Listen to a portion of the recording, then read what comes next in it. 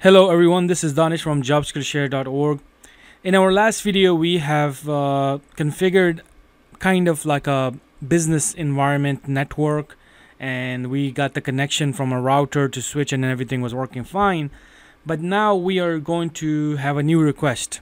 A boss came in and told us that there are 2 employees that he hired in somewhere South Africa, and you need to give them access to the files that we are actually locally saving and doing things. So they need to connect to our network basically, and they need to be able to RDP, meaning remote desktop connection, directly from their machines to the servers or wherever they want to, and they need to be able to do things directly, not through the web based. So this is called VPN, virtual private network. Now in the companies there's so many different solutions, but I'm going to show you one solution that's freely available and it's very powerful and you can use it. So that is what we are going to achieve from this. Of course, you can go to the site and you can think of anything after that. It's a very vast area, but for now the situation is simple. You want to give access to these 2 people that are in South Africa. They need to connect to your network. So the first thing, if I check right now, I have 2 connections going on. If I show you, this is our office network right here on the right side. You guys see this server that I'm on. That's office network. This one right here is the South Africa. Okay, I'm going to just say SA. So we need to basically connect these 2 together through virtual private network. This is not a Cisco thing, by the way, if somebody's looking into it. I'll teach more about that. This is just how can you convert this server into a pretty powerful server, so then it can connect these guys right here. They're sitting here somewhere with the laptop, and they need to basically connect back here directly, not through the web browser. Okay, so that's the whole goal of this video. So let's go ahead and get started. So the first thing I want to show you that I'm not on the same network. If I come here and I do IP config, you see I get an address which is the IPv6 address, and then I get this address from 43.192.168.43.248. It's a different network. This is even the whole ISP is different. This is actually connected to one of my phone network basically. And if you look at this one, if I come here and do CMD, how do you find IP address again? IP config. I mean, this is a basic interview questions. If you don't know this, trust me, you're not gonna get a job. So here you see 168.2.2, and here we have 43.248. So let's test it. If we can ping it just to make sure that doesn't work, it will not work. This is like your locally, these are local addresses. You're basically telling this computer to locally find this address that we're trying to. It's gonna go out there, of course, it's not gonna see anything. And here you can do the same thing. It will not be able to find that address on the left. So if I do ping 192.168.2. Sorry, what am I doing? 43.248, and of course it's not gonna find anything. Okay, so the goal here is, let's just create something. We're gonna go to document, and here we're going to click share folder. We're going to call it SF South Africa. The boss wanted to share some files so they can just quickly connect to VPN and just get to these files. Now, like I said, there are many ways you can do this, but this is kind of like a normal, quick way, secure way. If you want to do things quickly, then this would be a better option rather than doing a full web-based type of thing. So I'm gonna first right click on it, and to make it easy, I'm just gonna click share with everybody for now. I'm gonna do share, and we're going to just pick everybody for now because this is not a domain connected environment, so we need to just do this for now. So right now you see this server name is remote2/sf. okay, and in that we are going to just put one file in here. Remember, these are 2 different machines. This is a remote 2. This is another machine, local machine. So I'm connected to that machine through a remote session by using another remote tool I mean, let's make it more confusing. Don't even think about the bottom one. Remote control session, don't even think about that. That's just me, because I need two machines to show you in a real world environment. I don't like to do this stuff on a virtual stuff. So this is a real stuff right here, okay? So the first thing what we need to do, we need to go to the website. And we need to open a new window. And we need to first turn this server into a VPN server, okay? How do you do that? I'm going to show you one VPN project that it's very famous for a lot of people that use it. If you come here, this is a pretty advanced stuff right here, but you can make it very simple for yourself if you follow my directions. You can come here and read everything about soft ether and VPN and check the reviews and everything. But it's probably one of the VPN that can compete with anything in right now. So here you're going to click on download. And when you go to download, you're going to click on download soft ether VPN. Now, before you do this, high warning, you don't want to do this in your production environment where you're working. This is going to be a no-no for a lot of people. If they have a VPN system and you put another VPN, then they will think that you're trying to steal something. This is only for you to learn things, and you now have another way to tackle a situation like this. You can go to the boss and say, I have another solution because your VPN just went down. It sucks. So I got another solution. It's just that. My whole teaching is about you opening your mind, you thinking like an IT professional. Now you know that there's another thing available, and you can find something like this more and more and more to become a better IT professional. This is all I do in my videos, okay? This is why I talk a lot. So you're going to VPN server, and then you do Windows.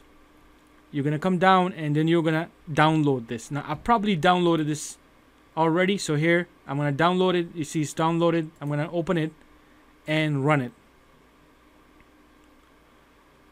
So this will open up right now, and we're going to click next. And what do you want to install? It has other features too. We're going to do server, basic server, and then click next, next, next, and next. So we're basically configuring the server piece right now, because we want these guys that are sitting there, they're calling us, they're like, when is it going to be done? Bugging us, but we're working on it, okay? So now we need to connect. Basically, this server is on right now. We need to connect. By clicking on connect, it's going to ask you for username and password, and then it will ask you what is the host name that you want to give this server. So then you can click on the host name. You can put anything. I put a JSS temp lab right here. Now I'm going to delete this, because then it's going to confuse you. How did you do all of this stuff? So I'm going to delete it, because once you install it and run this system, it basically kind of like capture everything. So if I come here, before this you will get another prompt, and make sure you just name that host name. The host name is this right here on the bottom. Now you don't want to name it the same thing. It won't work. You want to use your own host name. As soon as you install this VPN is listening on port 443.992.1194 and 5555. Usually by default these ports are open in the companies, because they have all the traffic that goes through these ports, secure ports. This is a very secure stuff too. Now I'm going to create a virtual hub.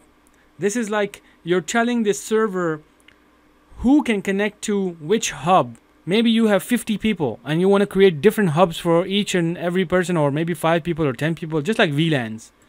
So you're going to click here, and we're going to create, we're going to call it, let's say, VPN lab. And we're going to give it a password to this virtual hub. We're going to give it a password. It's a little slow because of my connection.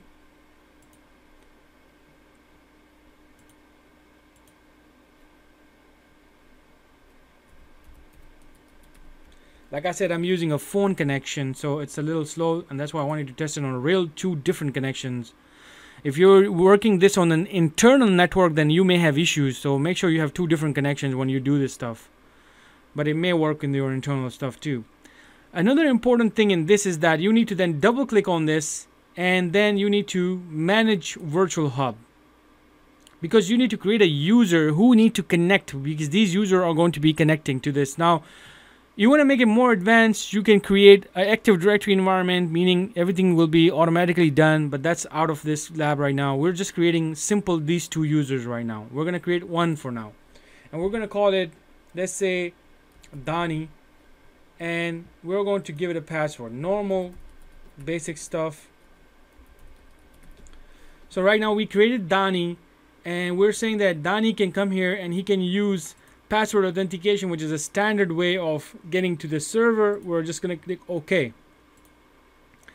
Donnie is created now in this system.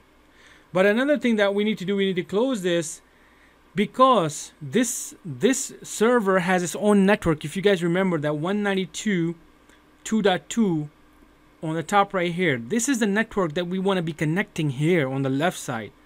So we need to basically bridge that network card with this system. So you're going to click on local bridge settings. Then if it's already there, I'm going to remove it, and I'm going to add that virtual hub first. I'm going to name that, and then that network card is actually using Ethernet 2. If you remember from my first lab that I created this whole thing, make sure you watch my first lab. I'm going to put it in the description too. We give this Ethernet connection through our router and switch, so it has that DHCP, everything is already working. So when I click OK, what will happen after this, when we basically create this bridge, we're going to say OK, and it's going to start operating. Right now it's listening to connections. Anyone try to connect to this virtual hub is going to get an IP address from our router. How cool is that? I mean, that's just amazing, like what this can do for you. So now we have everything's configured on our server end. We don't need to do anything else. Now we need to basically go to our client machine, which is in South Africa, and then we need to install client. So let's go to Firefox and download the client. And I probably already did that. So similar way, you're gonna go to the Soft Ether download, and you're gonna click on client. Let me show you quickly. So when you go to the Soft Ether site, you're gonna click on download. It's a little slow, like I said, and then you're going to come to this point. You're going to click on freeware, and you're going to click client here, and then you will click on platform, Windows, if you're using Linux, another one, and download the client. I already did this. It's right here. So I am going to go ahead and run it and just show you now. This is my client machine on the South African network. I'm not on this. Remember, I'm remoting into this server from this machine. So this is totally different, two different networks right now. On the left side, this is in South Africa, and the other one, I'm going to put it like this way so I can make it a little better. And this one is somewhere in my office. And now I need to install my client in South African laptops or servers or desktop, whatever they want to use. So now we're going to click next, next, next, and finish that. And once it's done, we need to then tell this client to connect to this virtual VPN lab hub by using that username that we have created. So here, I'm not sure what happened, but the voice got disconnected. But we got the client installed now, and now we're going to add a connection, as you can see. And we're going to name the connection. We're just naming it the same virtual hub name, VPN lab. You can name it anything, but here you need to make sure you give the host name, that host name that you have given in the beginning. And also, if you open the server, it's right on the bottom. You can actually get it from there. So it's gonna say jss.templab.softether.net. In your case, whatever you have given that name. So you see on the bottom, I'm pointing it right there. That you can get it from there, and I will just point it. So we're gonna get that name now, and the port is going to be 443. You can use the other port, but 443 is basically kind of the normal standard, and that's where you're gonna put VPN lab and the username we have created in the password, right? So after this, what will happen? We are going to click OK, and then right click on it and connect it. As you can see, it's going to go out to that server, and it's going to say, okay, I'm authenticated. I'm going to request for DHCP. Remember, and they get the IP address from that network. So it went out there, it talked to the server. The server said that we have a DHCP already in our system. That DHCP is going to give you an IP address, and here you go. We gave it to you. So now I'm going to say, okay, let's ping again. Ping 192.168.2.2. Before it wasn't working. Now it should work. South Africa, people are happy. They are jumping right now that we got connected. It's time to get to work. So now, after that, basically, they can do anything. They can remote into our local network. Any machines that we have given access to them, they can do that. They can open a file share, just like the one we have created. I'm going to show you that in a second. They can do that. Everything that's possible right now for them, just like they are sitting inside their network with using this type of VPN connection. This is not a web-based connection. Okay? So I'm going to make it move a little bit more faster here and explain it a little bit more. So this is the type of stuff, again, I'm going to give you a warning that you don't want to use this in the production environment without like asking people. And here I'm showing basically like, what you can do with this. Like, you have TCP stuff going on, you have local bridging going on, you have networking going on. You can learn a lot of stuff from just this one VPN system because this is the stuff that you have been learning so much in your Network Plus labs and everything. And here something happened to my other connection. This is the one that I'm being using another client to get into that other machine, and something happened because I was using a cell phone network, so maybe it was just too slow and kind of gave up on me.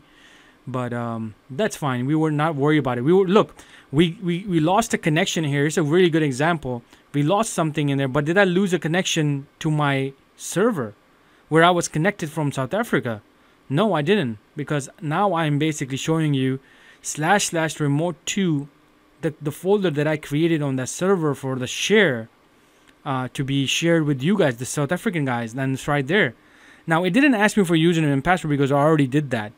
In your case, it's going to ask you have to put either a domain connected environment username and password, or you have to put the server name first, like let's say remote2 / whatever the username is, and then you will enter and you're going to get that. And here you can see the status of this connection, just like any other VPN client.